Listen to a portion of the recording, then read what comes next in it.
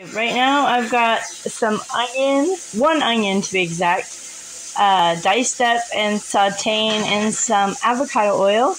And right here I am dicing up some peppers I just got out of my freezer. You can still see the ice here in the bag. When we got these from the food bank, we cut them like for fajitas. But since I'm not using them for fajitas, I'm going to just dice them to put them in there with those peppers. I'm going to get these diced. I don't know how many of the bag I'm going to use, but until I feel like it's enough.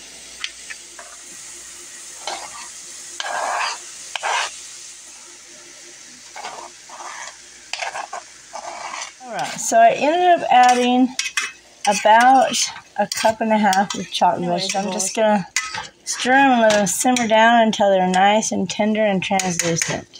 So I decided I'm going to make 2 dishes. In here I have about 18 eggs. Oops. And I'm going to add some heavy whipping cream. And we'll whisk that together. The amount of cream you add will vary depending on the amount of eggs. Like this to me seems too thick, too gloppy. If that makes sense, if that's a word. So I will be adding a little more cream. If I had less eggs, I would add less cream. So, there you go. Get this whisked together. Our veggies are almost done. But I decided to add a little jalapenos. So I got these canned jalapenos. They're in juice. I'm not going to drain them. I'm just going to add like probably 1.5 spoons of those in there, maybe a little bit of the juice, and we'll just let those cook down into the veggies. It's going to give it just a little bit of spice, just a little kick. So I take the leftover jalapeno and I divide it into containers and I just freeze these, or if you were going to use it soon, you could just put it in a bowl in your fridge. Alright, so since I'm making 2 dishes, I've got those ready and I'm just going to spray them with some olive oil spray. Get them sprayed down. Alright, so the next thing I'm going to do is add the peppers into the pans evenly. Doesn't really matter, just kind of sprinkle them throughout there. So you get half your onions in each pan.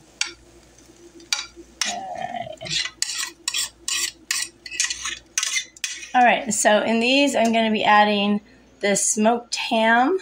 I'm just going to crumble it on top. My hand's clean. There was a little liquid. I just drained it. And then I'm just using my hand to kind of sprinkle it so that it's broken up on top here. You could use it in a fork with a bowl or, you know, to mash it up. However you feel comfortable, but know that I'm a hands-on girl. And my hands will be touching all the food, okay? All right, I'm going to do the same with this other one. And then I'll wash my hands again. Do you guys like making things up as you go along? When I started this recipe, I wasn't sure what I was going to put in it. I just knew I wanted peppers and onions. And then I was like, oh, I've got that canned ham. I'll use that. And yeah, just kind of, I mean, if you like chicken, you could put chicken, whatever you want, pretty much. Bacon, sausage.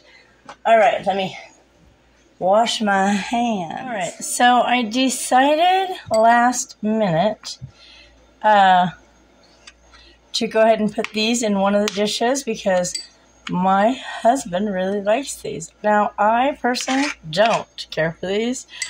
I like them fresh. I don't like them canned or cooked or anything like that. I just like them raw. But he likes them, and I got these at the food bank, and I thought, well, hey, it's this or spaghetti sauce, and I'm not making spaghetti today or any kind of noodle stuff, so why not just throw it in here? I think it will be delicious. So I'm just dicing them up and get them in there. Do you guys prefer them? Do you prefer this item cooked or raw? Comment below, because I could seriously eat an entire package if they were raw. But cooked, I'm not eating any.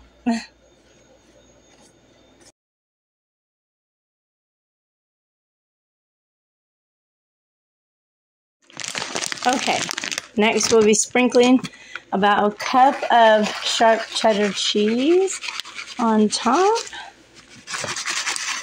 And you just kind of want to sprinkle it throughout.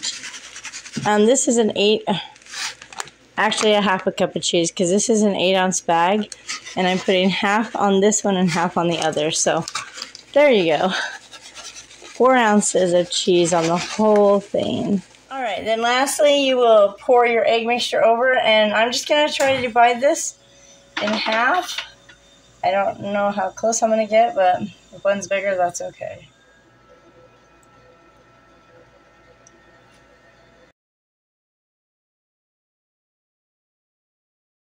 You don't have to, but if you want, you can kind of mix it a little bit to make sure everything's mixed in and that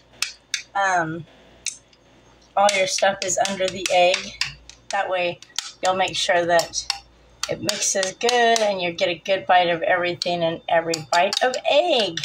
When these are done, you'll cool them in a little bit and then just cut them into squares. Alright, I just realized as I was putting these in the oven, I didn't put any seasoning.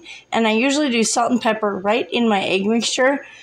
So I hurried and pulled them out, and I'm just going to salt the top and then go ahead and just stir it again real quick with that spoon just a little bit to kind of, so it doesn't just sit right on top. Let me grab a spoon. I would suggest seasoning your egg mixture before you pour it. Alrighty, so I just took them out of the oven. This is the one I made without the mushrooms. This is the one with the mushrooms. They're still pretty warm. I'm going to go ahead and get some of this put in this dish in the fridge, and then I'm going to sit down and enjoy my breakfast. Be sure to like this video, guys. Give it a thumbs up. Share it with your friends. Subscribe if you're not already. And I will see you in my next video. Looks so good.